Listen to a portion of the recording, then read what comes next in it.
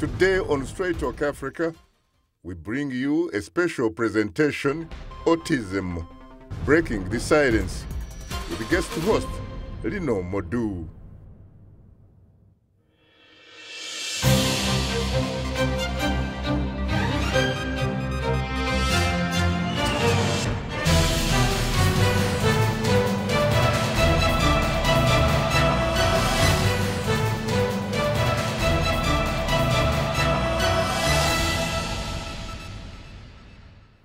Hello, welcome to a special presentation of Straight Talk Africa, live from the Voice of America headquarters in Washington. I am your host, Lenore Moudou. Today, the Voice of America brings you a town hall on autism with the theme, Breaking the Silence.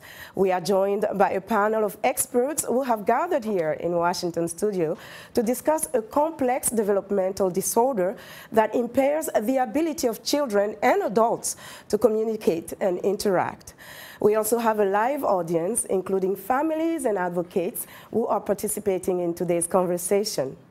Since we have a live studio audience, well, we will not be taking your telephone calls for today's television show and radio and the internet. However, joining us, we have four distinguished guests, and they are Susan Daniels. She is the director of the Office of Autism Research Coordination at the National Institute of Mental Health, the National Institute of Health, based here in the nation's capital. We also have Dr. Usifo Edward Asikhia. He is clinical director of the International Training Center for Applied Behavior Analysis, located in Lagos, Nigeria.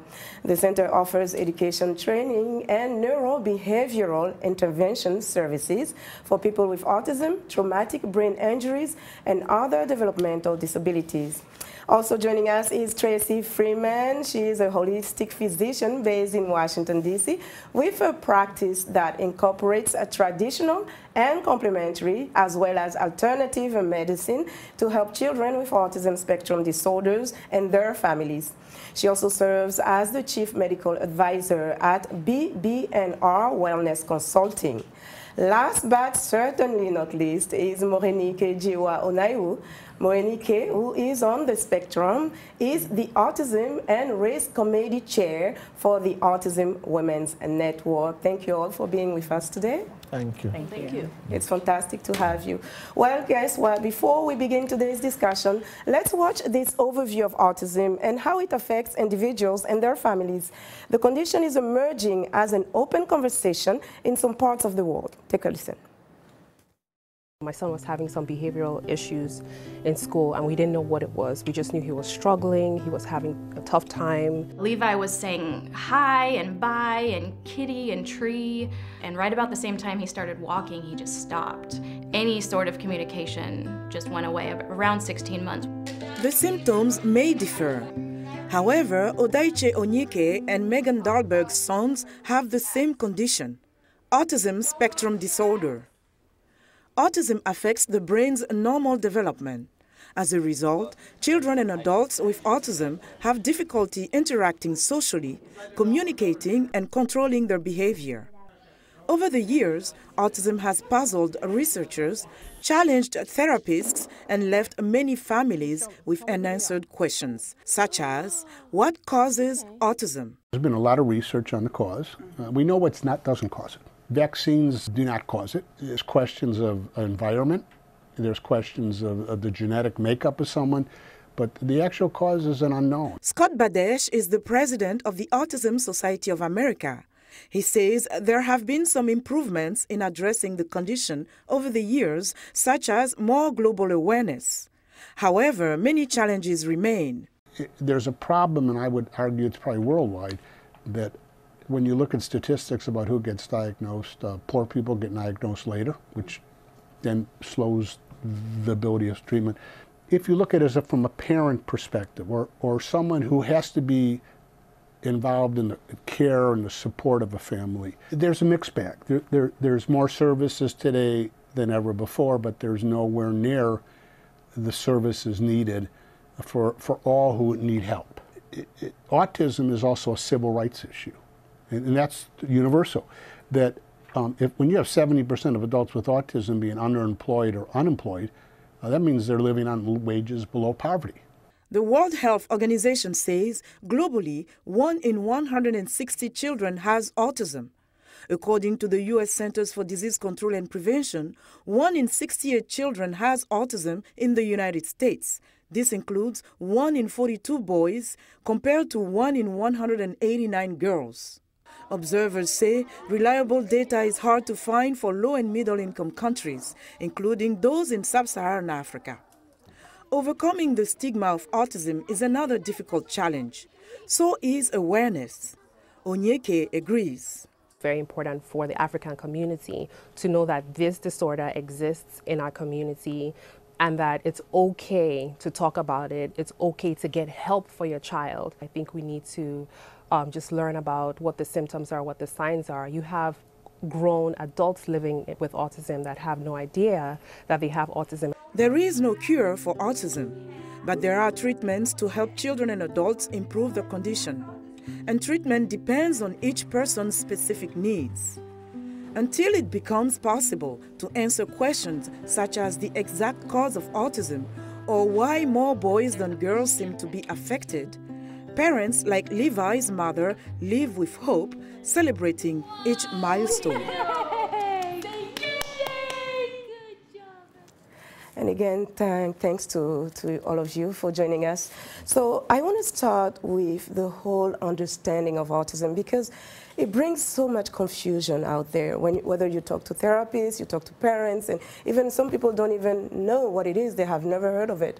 So autism has evolved over the years when it comes to definition. Dr. Daniels, can you define for us currently what is autism? So in the DSM-5 statistical manual on mental disorders, the definition is based on social behavioral communication issues and repetitive behaviors, but often autism presents with co-occurring intellectual disabilities and language disabilities as well. And this accounts for the dramatic difference in symptoms across different people with autism depending on which domains are most affected. So it is a spectrum which goes from low functioning, this is a term we hear very often, to high functioning. Dr. Asikhia, can you give us a clarity in terms of what that means? If we say low functioning and high functioning, before the DSM-4 was transformed to DSM-5, there was a subset called Asperger's. That group is referred to as high functioning up there because the major problem with them is social interaction. There's absence of communication problems. They can communicate, but the problem is that they cannot socially interact appropriately, even up to adulthood. That is a fundamental problem. And they cannot hold on to a job. They cannot, they can take care of themselves quite okay, do activities of daily living, but they cannot hold on to a job. Basically, and they cannot maintain long-lasting relationship. Okay. Okay, so let me come to you, Morénike, because you are a person who is living with autism. And your story is so fascinating in the sense that you did not even know you had autism. You were a grown woman with children, and you took your daughter to get diagnosed.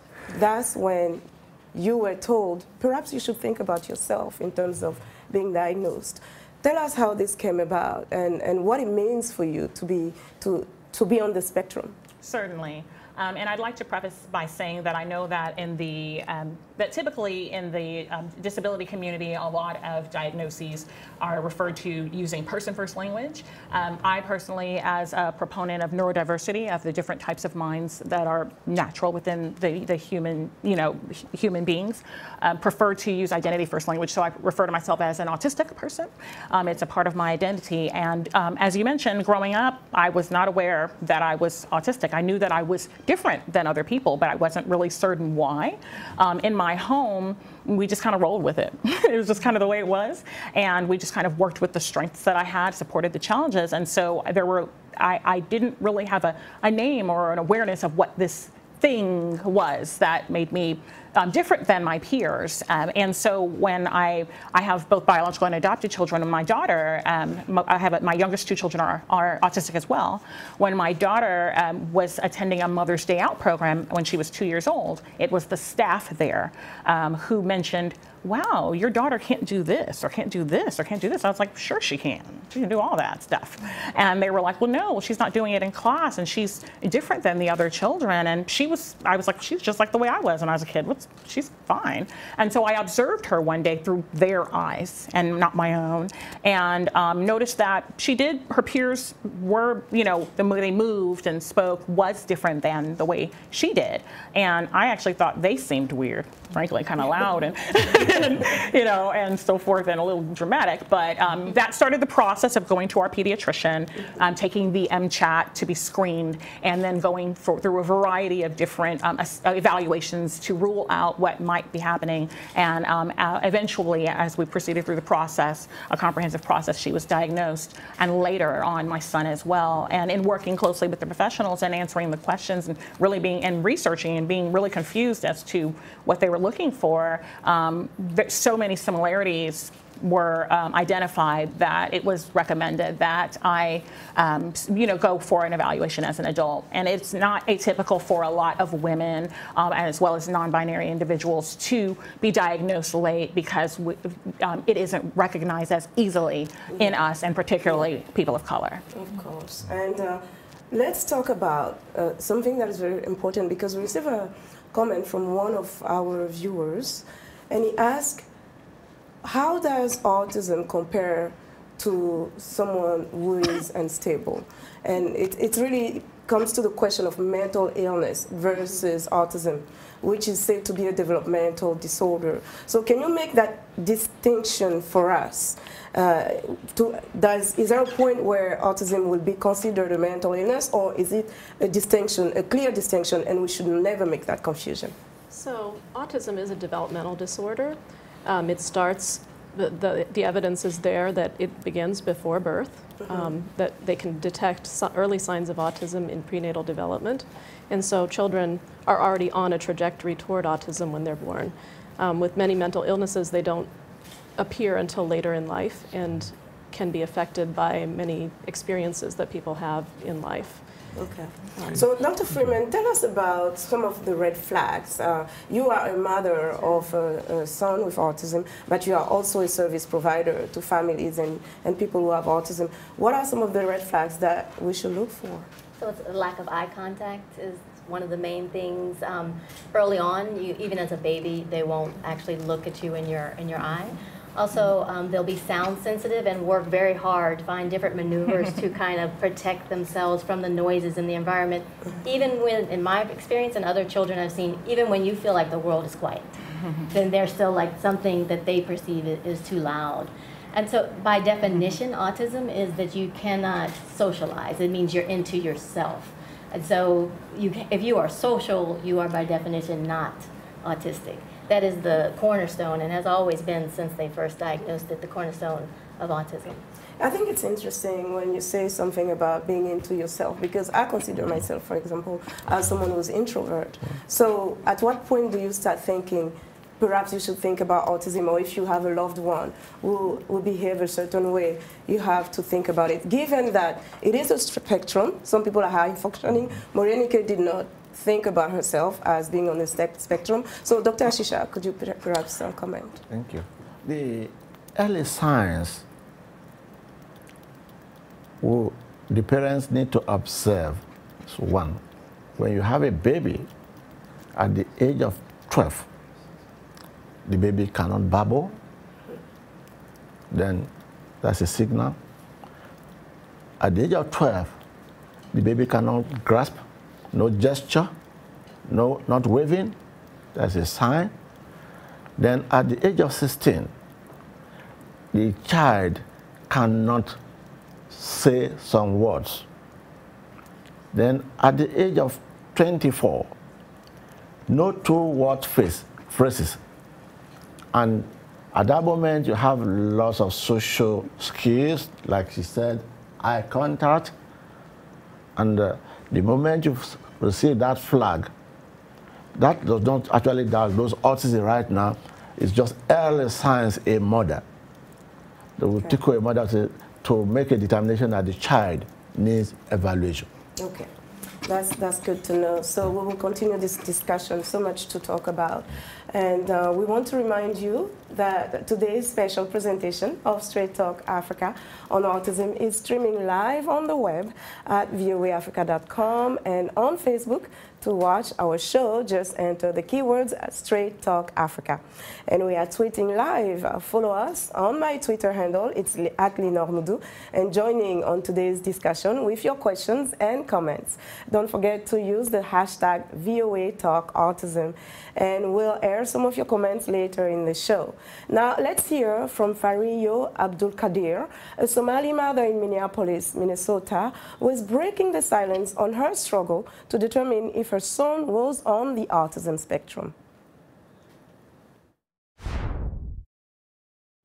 And then we saw him eating stuff, like a lot of sensory issue, and he wasn't naming people, like he forgot to say his grandpa, his sister's names, like so many things he forgot.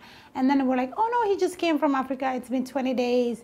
Like, give him time, he maybe forgot all this stuff. Then my husband was not convinced. He's like, no, how do you forget 20 days just traveling and coming back, like people's names? Then we follow up with his 24-month checkup with the doctor. That's like almost like a month, later, with different doctor, different city. We moved to Egan at the time. And so he said, oh, nothing is wrong. He's just being he's running around, just experiencing eating stuff from the ground. It's not a big deal. So I still felt comfortable. I said, okay, the doctor said this, so I'm going to believe what the doctor said. But my husband was still saying, no, the doctor doesn't know everything. Sometimes you know your child, you need to do your own research. So let's continue our discussion. We will take some questions from the audience, but first, Morénike, you wanted to add something? Yes, I did want to mention that there definitely is the discussion, the talk of autism being a spectrum, and certainly there's a lot of individual variation in all human beings. And so, as was referred to earlier, that currently, since the DSM-5, the diagnosis is autism spectrum disorder, whereas previously it had, there were various different conditions that were all part of the spectrum. There are a lot of us in the autistic community that prefer not to use functioning labels, such as low functioning, high functioning, because in a sense, aside from the fact that it's a vestige of the DSM-4, it's also a difficult thing to determine. All human beings have support needs, and so there is a saying by an advocate that when you are low functioning, your strengths are ignored. When you are high functioning, your challenges are ignored. So essentially, we want to kind of look at the fact that all people on the spectrum present in different ways, but not to have a hierarchy in terms of high or low. Also, I do want to mention that the socialization is different. It's not necessarily that we don't socialize. We may not socialize in the same way or in the same quantities as you all want to. These are very, very good point indeed. And let's talk to our audience now. The first question, do we have a question? Yes? That's a question right there. Well, for me, it's more of a statement. Full disclosure, my name is Bernadette, and I own a behavioral health center. And actually, I'm a PhD scholar here in Washington, D.C. for ABA. And right now, in my center, what I'm trying to do, actually, Miss Ifoma here, she's my partner. And we have a special room that we're creating for ABA services. The good thing is now Medicaid is paying for that. And I like what you just said, that it's not that they don't socialize. All of us, we are shaped and we're conditioned to behave. So with autistic children, it's the same thing. It's just they speak a language that we don't understand. So it's just a matter of meeting them at their point of need. I have a brother that died because he had autism. So I vowed to myself as a kid that I'll find a way to help people. And one of my biggest fight now, to God be the glory, I have a partner that works with me. is to make sure that we have special care for, especially for African women, and have group. We're creating group therapies because, as you can tell, many of our African women, when they have children with autism, they automatically get a divorce from the husband because the children are labeled as devils and they're not diagnosed and not giving treatment. And I have worked with children. I go to schools and do be part of IEP. Bernadette, I'm going to interrupt you because you have so many important points that you are mentioning, and we want to make sure we don't miss out on them. So we're going to stop you right there and come back to you because we're going to talk about this Africa and how it's affecting the African community. These are such good points, and we want to know more about the work that you're doing. Thank you so much for this question. So I would like someone to comment. Dr. Asikhia, perhaps you can start with the impact of autism in the African community. Well, okay, thank you. Before we talk about that, just briefly, we'll be so burdened with the issue of diagnosis of autism. Parents we see in Africa, they come around us to establish whether their child belongs to the spectrum or not. And even when they come to the US or different countries and they have that diagnosis either from a psychologist or a psychiatrist or a behavior analyst, they still come over shopping from one agency to the other to be told, just to be reassured that what Dr. A said is correct. That is one major challenge. Number two, when they come out there, they are searching for cure right away because they believe in medical model of treatment. It's like you have headache, you take Tylenol, it goes. That is one major problem again with particularly African people out there. And thirdly, some will say, oh, how can my child do what the peers are able to do, as stated by Mr. Onaiwu. That is important too. Then again, because out there, services are not paid for by the government, neither subsidized. They will ask you, what is the cost? They just bring a child to you. I'm told that my child is belongs to the spectrum. Can you manage? How much is it going to cost? It's just issue of cash and carry. Yes. And no question is either asked at all about how can I support the intervention process you, the provider of services, is giving. For example, if you went to send a therapist home, spend only 4 hours, then the remaining hours is left for mom and dad to, so transfer of technology. That they'll be able to know what the registered behavior technician is doing with the child. Then when she goes away and the child is presenting with challenging behavior, they should be able to do one or two things. These are some fundamental areas. And again, if you now say you want to do assessment, say no, it's been seen by Dr. A. He told me that it's autism. So what kind of assessment? There are two aspects of assessment or diagnosis you're going to make. Clinical diagnosis, that will establish that this child is in the spectrum or some other, he has low IQ, thereabout. That's okay. Like I said before, if a child is in the spectrum and you are told that is it, is that the end of the story? The mother goes home? No. Yeah, what so next? this leads us to the second aspect of diagnosis very quickly, and that is, what do you do with the child next? What do you do? Right, after he or she has been diagnosed. Yes. Right, so now let's talk about treatment. Okay, and I don't know if one of you want to add a little more on diagnosis. After. I need to. Okay, very briefly, and then very brief. Yes. The issue is that diagnosis for clinical functional is that will lead you to what should be done next. Yes. How to take the child from point A to point B. That's the essence of that assessment. What is Bobby able to do now? At what is his level? He cannot do this like his pet. Therefore, how do we move him from the current level to point B? Okay. And very briefly, yes, go ahead. With regard to diagnosis, I think one, and I acknowledge that although I am African, my family is Nigerian and also from Cabo Verde, but being raised here in the U.S. and living here, there's privilege that we have that everyone does not have. And so when we're thinking about the African community, some of the hallmarks of autism, the eye contact thing, well, when we think about a lot of African cultures, it's customary not to make direct eye contact. Correct. It's rude. So that's not going to be a red flag. In terms of not babbling, well, you know, we speak when we have something to say. We don't just talk to hear ourselves talk. So a child not putting words together may not also be odd. So in some cases, things may not be, you know, certain things culturally may be missed because of the way the diagnostic criteria are viewed through Western standards. Very good point. Very good point there. And Dr. Daniels, what is the typical diagnosis? Where does the process start?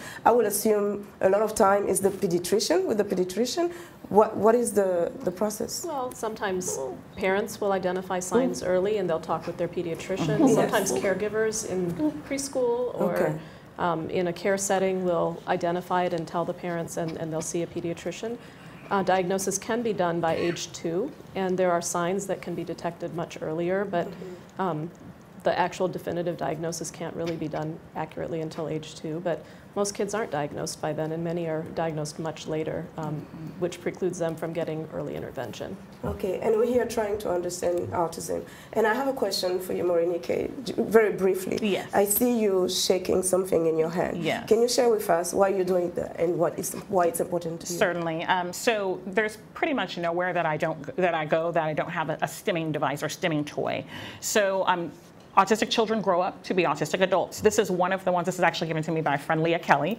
It was a Christmas decoration that she repurposed for me. As a person who is autistic, I can, you know, it helps to calm me, or it's a good, in terms of sensory, the stimulation that this provides me, this and other things, you know, sometimes you might see me rocking. I have some things that I do in my head quietly, or, you know, like things that are kind of running through my head, song lyrics or words or phrases I'm repeating. This kind of helps me navigate in the neurotypical world. Like to you all, this is comfortable sitting up on the, I'm not saying being in the camera, but sitting in a room with people, socializing, small talk. Neurotypical people like that. Autistics, we hate that crap. So this helps me to function. That's good to know. Yes. Well, thank you. Thank you for explaining that to us. So now we have a Facebook question, and our viewer Omonua Okubo from Abuja in Nigeria asks, I want to know the signs and symptoms of autism. Also, I'd like to know the causes and the best way to avoid autism. So I think we touched on the signs and symptoms of autism. This is not like a code like that I'm fighting right now, that, you know, where you can avoid it or you have signs. And so let's talk. I think we're going to take the last part of this question where it talks about avoiding autism. It's not even, you know, I don't think it's even possible. But I think the bigger question here is, if we don't know the cause, we know some of the risk factors, right? And we went over those risk factors. So let's talk about parents who have, perhaps one of the parents have autism. Should they be more watchful of their child? Perhaps with that, how is that? Yes, so if one of the parents is on the autism spectrum, there is a higher chance that their children may also be on the autism spectrum, and so they should be vigilant. Okay. So like you said, there's genetic, yes, Dr. Freeman? There's some genetic loading, probably. Okay. Yeah. And Dr. Freeman, you were saying? If you have a sibling, if you have your first child or another child has autism, then there's a 25% chance the next child will have autism as well. So in that case, you really get a chance to observe and be on top of it. Yeah. Very, very important. All right, let's remind our audience that you are tuned into a special edition of Straight Talk Africa. We'll have more of our Autism Town Hall discussion in a moment. But again, let's hear from Wilberforce Otieno, a single father from Mombasa, Kenya, who breaks his silence about his son's excelling in school despite being on the autism spectrum disorder. So I took him to a normal school. He stayed there for a while. After some time, they asked me to take him to Pandya Hospital. And when I took him there, then they advised me to take him to a primary school that caters for kids who have a mental handicap. But he had problems there because he was so restless. They didn't understand him. You know, they would beat him because they thought he was a violent kid. Sometimes even adults will think that this kid is just being rough on the other children. They beat him up. He's a quiet kid. He's smart. When he gets something, he really remembers. In school, he performs so well. Most times, he's actually at the top of his class. He comes with many awards. He has talents. You know, as I told you, when he gets something, he will never forget. One of the challenges that I can say I've faced, mostly it's because they tell us that he shouldn't, for example, eat wheat, milk, shouldn't eat sugar. And those are the things that we eat. Those are the things that are found here. And Dr. Freeman, I come right to you because it talks about food and what he's supposed to eat and not to eat. So you come from the alternative perspective. What do you tell your patients, and what is the guideline in your practice? So in general, for all patients, there's bio-individuality, right? So what's good for one person isn't good for the next. And so it's worth doing a try. Genetically, we know now that something like 2/3 of the world's population does not digest milk. So it makes sense to take it out and see, does that impact a child? Because if you are doing or eating something that is at all inflammatory to your body, then you are going to behave differently if you can't express. That doesn't feel good to me. So if you want the child, it's worth a try. Milk, if you take it away in a week, you'll know, is this a problem or not? The child will settle down. Gluten, some people can't tolerate that either. A lot of these children have gastrointestinal problems. And so if you take it away, that takes a little longer to see change, but nonetheless, it's worth a try if it makes it so that they feel better. I know in my son's case, we removed gluten. He had his first formed stool in the diaper in his entire little life in a year and a half in 3 days. Wow. So it was visible. It was obvious that that wasn't a good idea for him. So I know one of the problems that people have with alternative or complementary medicine is the lack of evidence-based, results. So what can you tell us in terms of when you say that each person is unique? Of course, that we know, we understand now about autism. But how do you determine what a child or an adult may need in terms of the dietary restrictions? So it's trial and error, I'm afraid. So basically, you remove it and you observe. Even just like diagnosis, it's based on observation. So you just remove it and observe. If you don't see any changes, put it back. Sometimes you don't appreciate something until you put it back.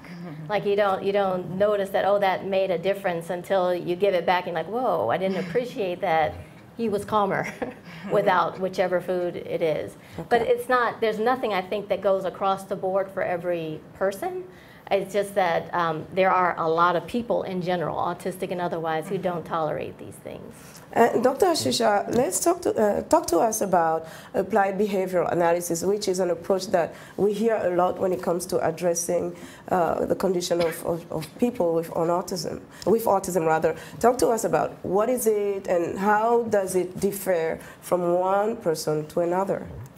Okay, applied behavioral analysis is a specialized area of study that actually focuses on the understanding and the understanding of the behavior of children and their development, basically. Not only children, even adults. So that is that simply as ABCD. But you cannot actually practice it except you are properly trained. Yes, of course, there are a lot of people out there that are practicing ABA. I don't have any objection to that. You might actually be able to pick up one strategy and know it very well. You may not be certified, so long as you can do it very well. Yes, good. So that is all about ABA. But your training should be based on the fact that, one, most behaviors are learned. Two, environment impacts behavior. Three, behaviors have function. Like my dear sister turning right now. What is the function of that? She knows the function. I can modify that behavior now, because the behavior is anything a man does. What purpose does that shaking serve her? Can you modify it? Yes, it can be modified instead of shaking. In a public place where it may be deemed socially inappropriate, follow me now, then you can modify that. Then two, skill deficit impact behavior. Like I said, environment also impacts behavior. And teamwork, very, very critical. Yes. And relationship matters. Okay. This is the basis of ABA. Okay. And Morénike, I wanted to get your take on your experience, actually. What are you doing for yourself, very briefly, for yourself, what is working, and also perhaps for your daughter, given that you seem to have the same symptom, but we know that each person is different. Yes, and so being that I was diagnosed late, so I was misdiagnosed several times with different conditions, so I tried things like cognitive behavioral therapy or things of that nature that weren't as effective for me because because really it wasn't that something was wrong with me, it was that I was different. I needed to learn to understand myself. And a lot of the challenges that I had were trying to do things such as suppress myself to, like I know it may not be socially acceptable to do this, but this calms me. This is better than having a meltdown in 20 minutes. Yeah. So, I'm comfortable in my skin and owning who I am. But with regard to my children who are on the spectrum, with my daughter, we had her in what was deemed an ABA program, but a lot of what is called ABA today for billing purposes is not true ABA, because essentially, ABA is based on behaviorism, and we can't ignore the fact that there are internal processes in all human beings that cannot be observed. I know there is evidence-based research from 1987 from Lovas of ABA, but since then, the gold standard, there was a randomized clinical trial, the Early Start Denver model, which took some elements of ABA, but it implemented developmental education. It implemented naturalistic education and doing things that are play-based and person-centered. And it was only 20 hours per week, and it was a lot of parental involvement. What we don't want is compliance-based treatment. So both my daughter had that type of program, as well as occupational and speech therapy. My son went to a public preschool for children with disabilities, occupational and speech therapy, but we didn't do a whole lot of it, because ultimately you want to improve upon your skills and you want to build your strengths, but you still need to be a kid. You still need to grow. We all develop. So you don't want to change into something that you're not. You don't want to spend your life 40 hours, 60 hours a week in therapy. That's not a life. You're autistic, you're going to be that way for the rest of your life. So it's about managing and whatever is best for the patient in particular. Now let's take some questions from the audience. Do we have a question? Okay, please hand him the mic. The gentleman in the back. My name is Tufa. I'm the parent of an autistic child. He's now 18. This baby is my baby. He was born perfectly as a normal boy. He didn't have anything, meaning he was not born with a condition. From the commentary I saw earlier, one of the guys was saying he's completely ruling out the possibility of any vaccine involvement in this situation. I'm a healthcare provider too. Some parents come to me and ask me about this thing, about vaccination. It's very hard to tell people definitely that this is not the case. And we are now looking at or reading what is going on around the world regarding the research. And they are not ruling out the cause of vaccine as a condition for this situation. Okay. Can one of the panelists over there comment on this? Very good question, because you have these parents who say, listen, I saw my child doing well, singing, counting, and then as soon as they took the vaccine, they went mute.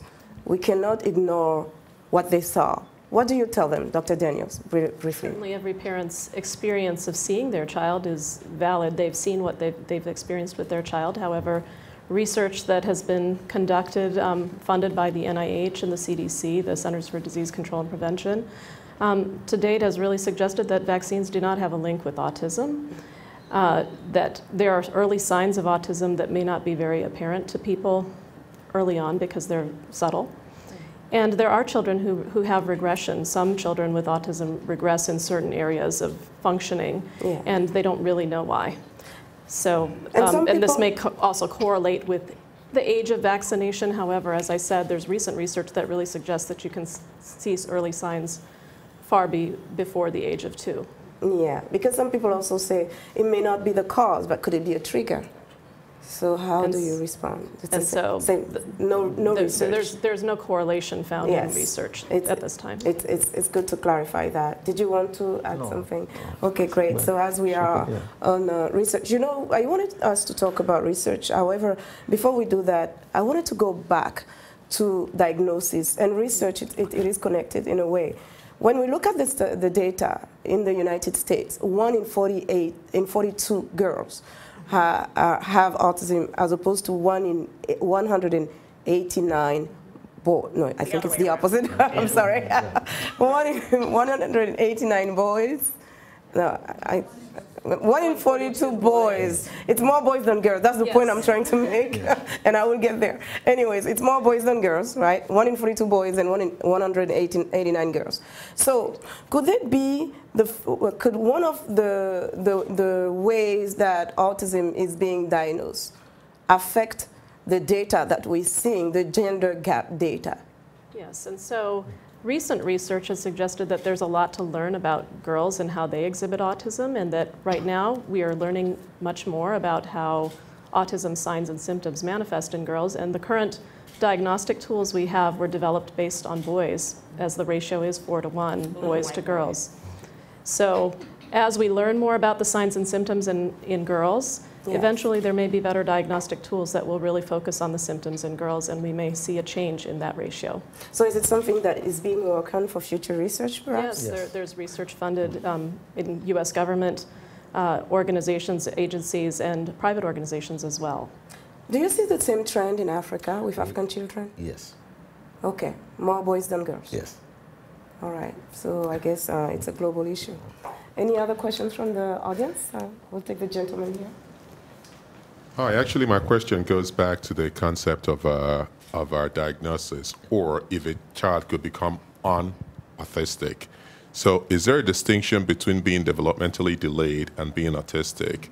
Because I've witnessed a child who presented challenges that may be synonymous with autism, sensitivity to sound, poor speech and minimal speech, and poor social skills.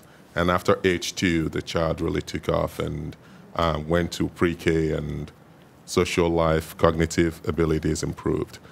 How is it a child? Was that just developmental delays versus someone not being unautistic, if there's such a word? And how are you able to tell the difference? Good question. This momentary delay, first and foremost, if you look at the pregnancy history, something would have been going on out there in the fetus. Maybe low oxygen supply, the umbilical cord twisting around the neck, minimizing blood flow to essential part, and the brain is the most sensitive component of the body. There will be a delay. So if there is no enough oxygen and energy supply to a certain part of the brain, to be delayed. When that child is delivered, most probably might be premature, and maybe the child might have some other features like birth trauma, assisted delivery, more in Africa area.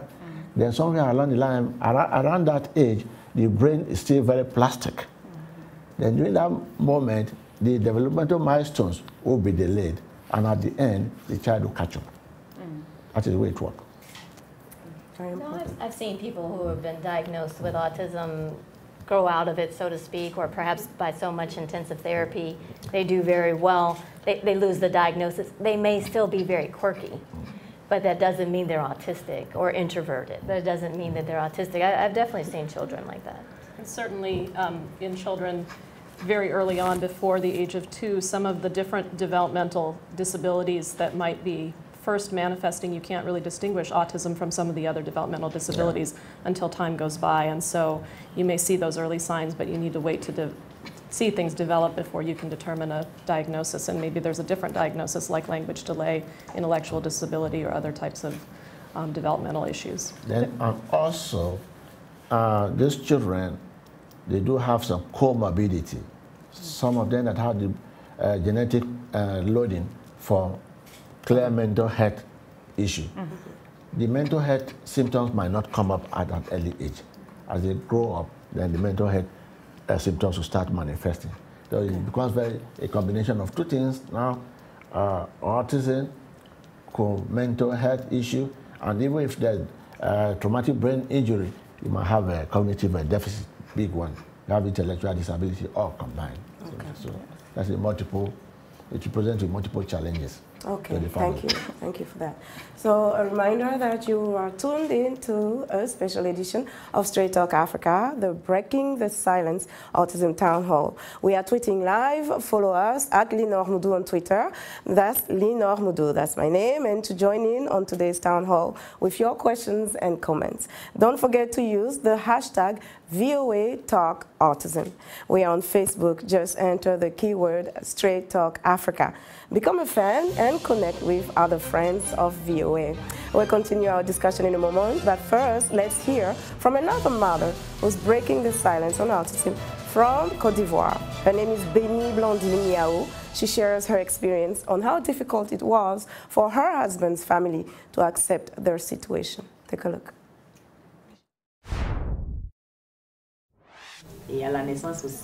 It was difficult for the family, especially his paternal family, because they had never experienced such a case before. But with time, everybody sort of adopted him. At home, life is not easy. Feeding him is not easy. He is 4 now, and he is still not walking. He cannot move by himself and has to be carried all the time. Some nights he does not sleep, and I have to work the next morning. So it's not easy. All right, Morénike, I'd like to come to you. Let's talk about research. Yes. And I wanted to know from you, from a parent's perspective, but also someone on the spectrum, what would you like to see in terms of research in the future that is very much needed now? One thing I definitely would like to see is, as you all were discussing earlier, the disparities in gender with regard to women and non-binary individuals not being diagnosed as early as others, also other people from marginalized communities, people of color. I'd like to see more research that's culturally competent and addresses that. I'd really love to see more research that addresses things that people need to live. So augmentative communication, because some people are non-speaking, or either primarily non-speaking or occasionally, and to have innovations in that way to give people their voice. We don't all have to speak to communicate. Behavior is communication. I'd love to see growth in that capacity. I'd love to see some things in terms of integrating people, because we want to have an inclusive society. People should have a right to be integrated into society and be themselves. So looking at mental health issues, looking at the lifespan, so looking at issues related to employment, looking at addressing mental health issues. Some of the things that the one mother mentioned with regard to her son's muscles, when we look at things like hypotonia and certain conditions that have been mentioned that are more common, or that people are predisposed to who are on the spectrum, looking into those things as well, things to improve our lives, but not wasting research dollars to try to find a cure. If you're autistic, you're autistic. That's who you are. Let's build on who you are. Let's not try to eliminate who you are. Now, Dr. Freeman, what would you like to see in terms of research in the alternative medicine world, given that a lot of people are struggling in terms of trusting alternative medicine, complementary medicine? What type of research would you like to see that could perhaps bring more trust into your field?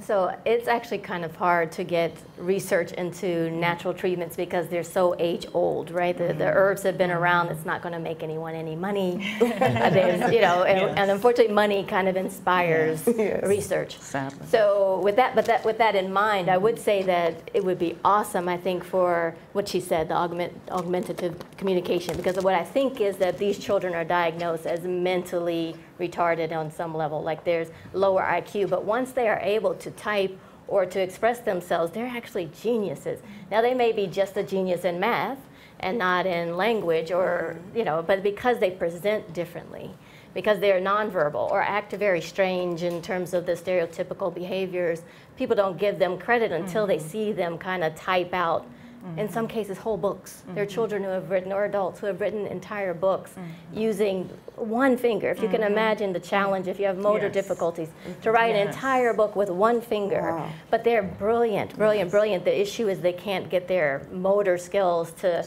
express that all the way. And so to me, their challenge is this kind of neurodiversity. Absolutely. And getting people to recognize their intelligence and to accept them to a school with an aide who's with them to help them, to give them a break when other children are still able to keep going to work. So they've got a long road. I feel like it's kind of like where blacks were back in the 60s. Well, it's unfortunate. Dr. Daniels, what is the current priority in terms of research on autism, or perhaps future priority for the NIH? And so the Interagency Autism Coordinating Committee that I manage through the NIH and the Department of Health and Human Services in the U.S.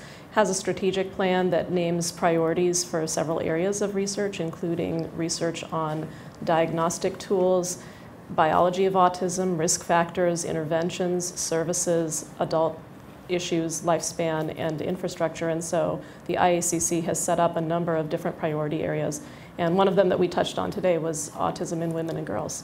Very important, definitely, given the gender gap. Now let's turn to the audience. I saw a few hands up earlier, so please let's continue with Abigail. You choose.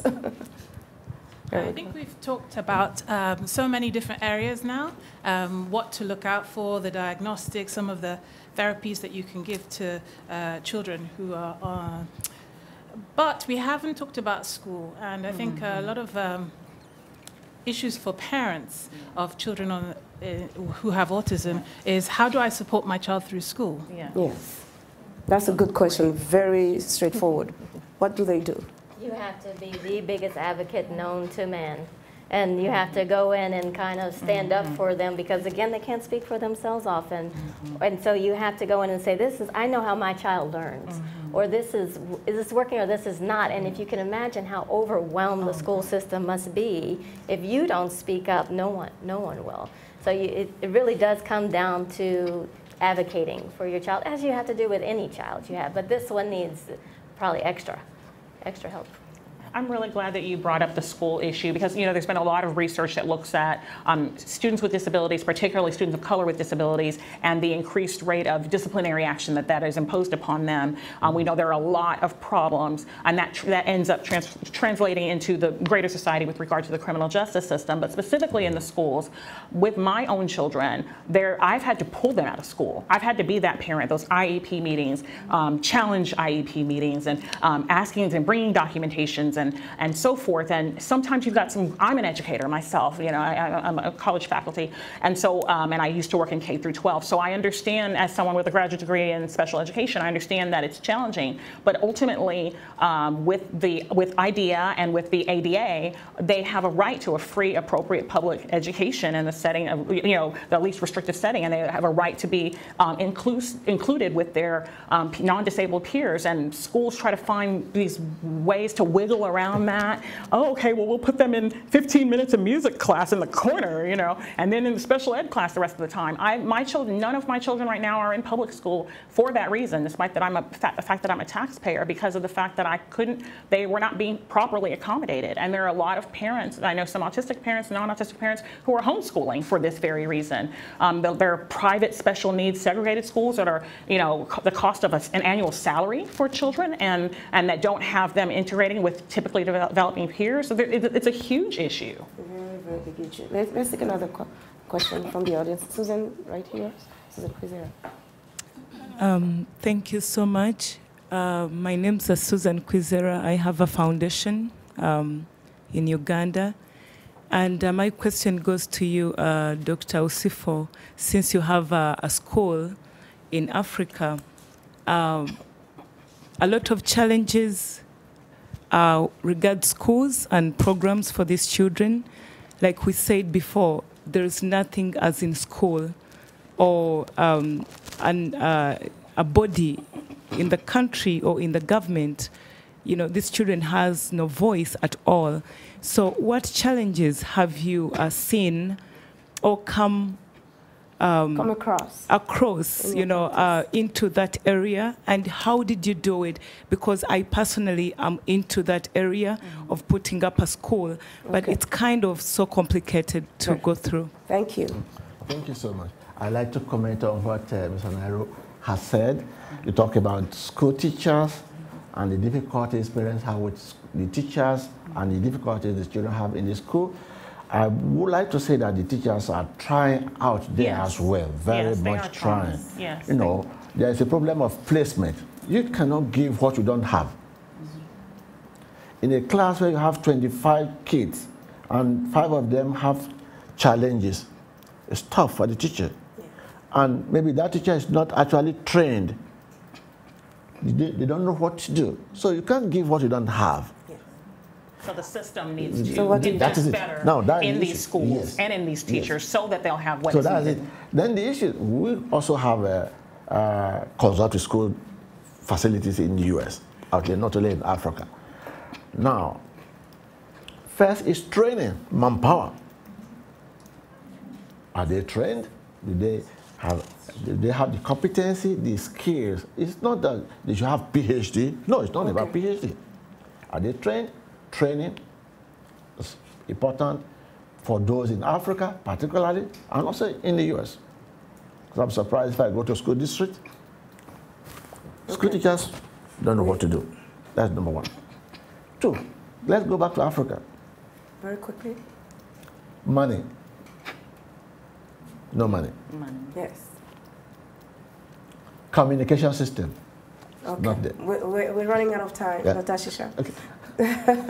So if you want to finish real quick, money, you talked about money, training, what else is there? Energy. Okay. No light. Okay. You can't give any knowledge to the child. You can't support the child. Supporting the child. No policy. Policy is a big one. Good governance is not there. No political will. Okay. So, and speaking on that, Dr. Daniels, given that NIH is a government institution, how can the government, what kind of advice would you give perhaps governments to help, through your experience, the way your program is set up? What can other governments learn from it? Well, something that's pretty special about our government is that we have this Interagency Autism Coordinating Committee that was set up by our Congress to help us bring public input into the government process. And this has been very helpful to hear from members of the public about the things that are really important to them to help guide government efforts. So perhaps a special task force or something along those lines. And I thank you so much. I'm going to give you the final word in 10 seconds. What would you like to say, Morénike? What I would like to say is that difference is a part of who humans are. So it's nothing to be pitied. It's nothing to fear. It's something to try to understand and accept.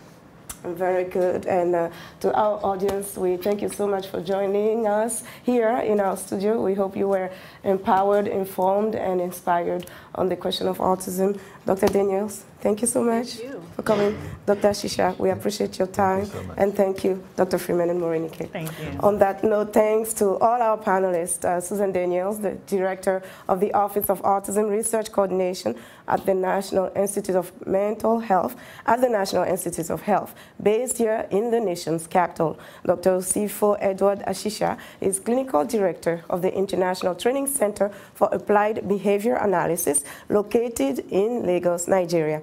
Dr. Tracy Freeman, a holistic physician based in Washington, D.C., who also serves as the Chief Medical Advisor at BB&R Wellness Consulting. And finally, Morénike Giwa Onaiwu, who is on the autism spectrum and is the Autism and Race Committee Chair for the Autism Women's Network. Thank you all for joining us today for this very important discussion on autism. Next week on Straight Talk Africa, Shaka Sali returns as Nigerian President Muhammadu Buhari meets with President Donald Trump at the White House on Monday, April 30th. Shaka and his guests will discuss their meeting and current U.S.-African relations. That's next week on Straight Talk Africa. Thanks for tuning in to this special edition of Straight Talk Africa. I'm Linor Mudu. Have a good evening.